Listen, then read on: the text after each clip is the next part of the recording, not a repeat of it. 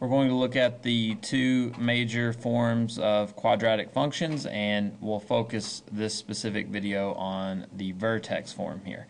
So the two major forms of a quadratic function are the vertex form, which is the first one listed here, and the standard form, which is listed second. So the question is asked, in these equations a, b, and c, h, and k represent constants, but a, so this front multiplier here and here, cannot be equal to 0. And they ask why. Well, if a is 0, then that causes the square term to be 0. In other words, there would be no square term. So we would be left with a linear equation at that point instead of a parabola. The graph would be a line, not a parabola. So that's why a has to be positive. So comparison of the characteristics. Again, today in this specific video, we're looking at the vertex form. So you see the vertex form is set up like this. Y equals a, x minus h quantity squared plus k, and the vertex is given in vertex form. That's why it's named the vertex form. So the vertex will be h comma k. So if you notice in the form, the h is being subtracted, so the sign of the x coordinate of your vertex will be opposite from the form. So if I have a negative 2 here, I would have a positive 2 here. If I have a positive 2 here, I would have a negative 2 here. So the signs will be opposite between the actual vertex x-coordinate and the form for your function. The y-coordinate of the vertex is given by the k value here, so whatever is being added or subtracted over to the side, and it keeps its sign. So if I have a plus 2 here, then I have a y-coordinate of 2 for the vertex. If I have a negative 2 here, then I have a negative 2 as the y-coordinate of my vertex. The axis of symmetry is just x equals this number right here. Again, the signs will be opposite. So the x-coordinate of the vertex is always the same number for the axis of symmetry. And we always specify the axis of symmetry with x equals whatever that number is. It's an imaginary vertical line. The y-intercept, we can plug in 0, so input a 0 in for x right here because the y-intercept occurs when x is 0, and evaluate the function, and we can get that value. And then we can always, once we have one value, because parabolas are symmetrical about the axis of symmetry, if we know one point, we can reflect that point and find another. That's what they're commenting on here. And then for x-intercepts, I'll show you how to get those in the calculator later. So we're actually going to be using the calculator a little bit today. So let's look at this first example. I've copied down the vertex form here. I'll write it off to the side. So the first thing we want to identify is, when we're looking at our vertex form, is the h and k value. So looking at our equation, or our function here, we have a negative 1 there, so that means my h value is positive 1. Remember, the h will be opposite of whatever's right there, opposite sign. The k value will be this exact number here off to the side, so that would be a negative 4. So that means my vertex is at 1 comma negative 4. The vertex form gives you the vertex, that's why it has that name. Axis of symmetry is always x equals h, so for us that's x equals 1. It's the x-coordinate of the vertex, so we have an axis of symmetry of x equals 1. For the y-intercept, we're going to plug in or input in a 0 for x. So we're evaluating f of 0. So we're plugging in a 0 for x. So I get 0 minus 1 quantity squared, subtract 4. So negative, this ends up being negative 1. You square a negative 1, you get a positive 1. You subtract 4 from that, you get negative 3. So the y-intercept is 0 comma negative 3.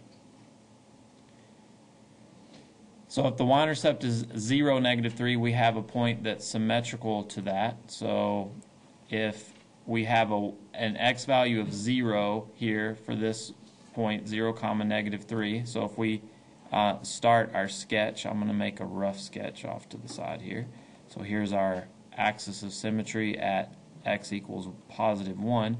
We have the point 0, negative 3, so about, we'll call it right here. So 0, negative 3 is there. That means the other side of the axis of symmetry is going to be the corresponding point. So if we reflect that over this line, it ends up being right here, and that would be 2 comma negative 3. And if the y-intercept here is 0, negative 3. So if you notice, we're 1 away from the axis of symmetry to the left, and we're going to be 1 away to the right, and we'll share that y-coordinate. So that point would be 2 comma negative 3. The x-intercepts we can put in our calculator and find those. So I'm going to minimize this, pan this over, and we'll enter this function in. So we have, enter it like we said, x, subtract 1 quantity squared, subtract 4, and we'll graph it. I'm going to do a zoom 6 so I'll make sure and have a standard window. So we can see the x-intercepts right here as it crosses the x-axis. So if we use our graph, you can use, there are 2 ways to do it. The easy way I'm going to show you first. So we go to y equals, we graph a horizontal line of y equals 0 and y2. When I graph that, it's just going to put a line on top of the x-axis. I'm going to thicken that line up so I can see it, so you can see it when we graph it. So you see there the horizontal line of y equals 0 shot across there. So we have a line on top of the x-axis. So now I can do second trace. Whoops, try that again. Second trace. And I want to find the intersection of those 2 graphs, the line y equals 0 and my parabola. So I'm going to choose option 5. Calculator asks me lower left for the first curve. It says y1, the parabola. Yes. Calculator, that's right. So I hit enter. Second curve, it says y2, which is the line y equals 0. Yes, that's the one I want you to find the intersections of. For the guess, I'm going to move my cursor. You can see the cursor moving left and right as I move left and right. On top of this x-intercept, also called a 0, also called a root. Hit enter, and it finds it, and it's negative 1, 0. So we'll write that one in here, negative 1, comma 0. And we'll do the same thing again. Second trace, option 5 for intersect. First curve, enter. Second curve, enter. So I hit enter twice. On guess, this is where you need to move your cursor or type in a number that's close. So I just arrowed my cursor over on top of that 0, hit enter, and it finds it to be 3, comma 0. The other way you can do it, and if you've already followed along with me here, you don't have to do it this way, but I just want to show you. Second trace, option 2 for 0, because we're finding a 0. You can also use that. For left bound, you get left of the 0, so this is left of this specific 0. Hit enter. For right bound, you arrow to the right of the 0. Hit enter twice, and it gives you 3, 0. You can do the same thing and find the other one. Most students don't like this one. They like the intersection better. I don't care which one you use. So left bound, I get left of the 0. I'm left of it. Enter. Right bound, get right of the 0. I'm right of it. Hit enter twice, and it's negative 1. So we get the same thing either way.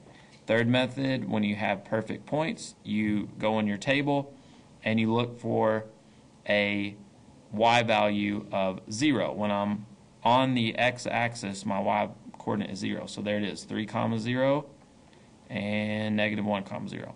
That only works when you have whole numbers for your x-intercepts.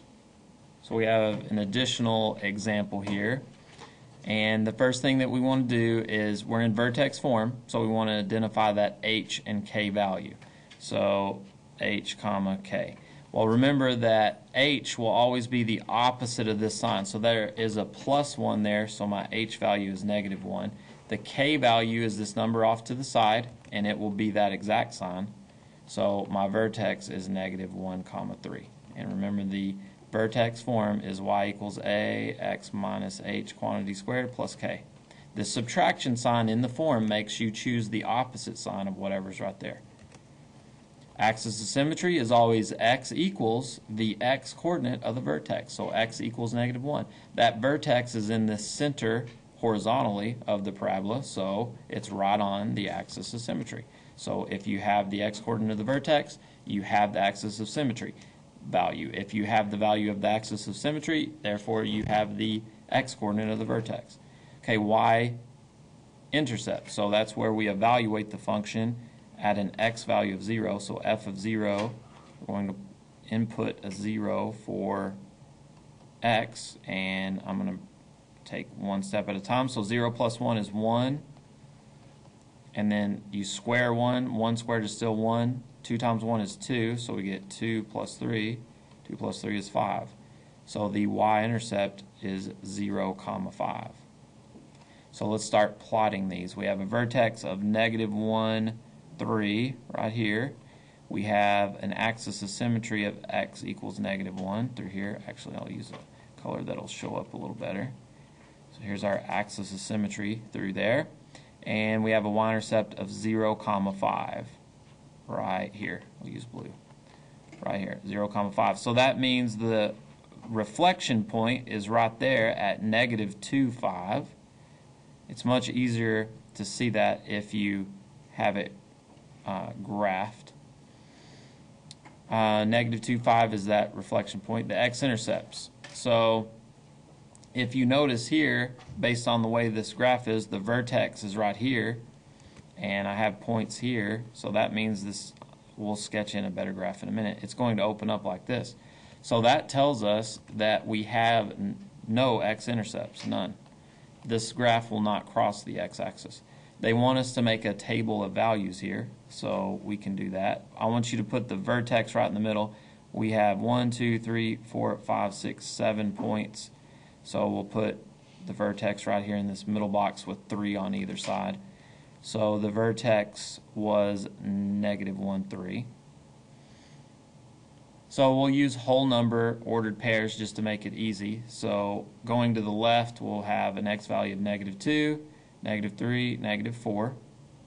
Going to the right of the vertex, we'll use 0, 1, and 2.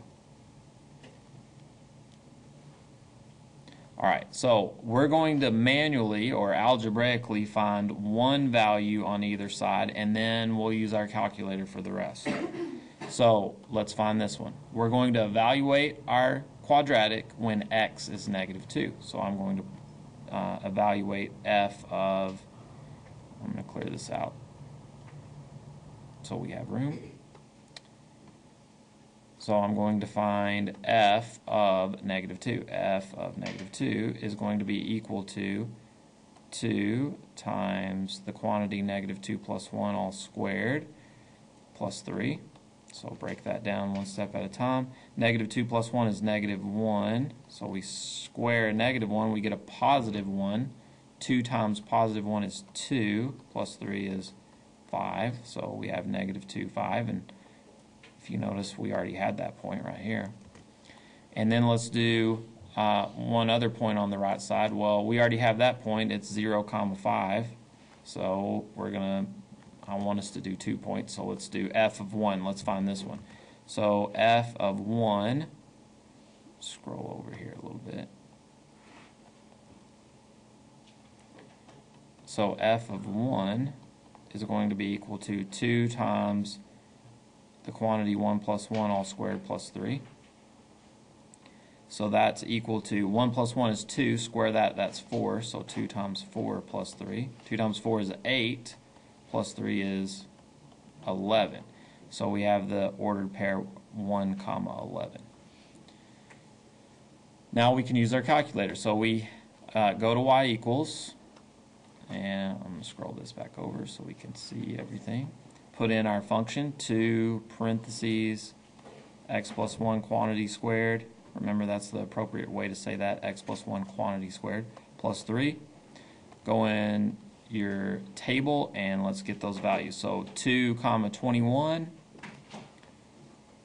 and we need an x value of -3, so that would be -3, 11, and -4, 21.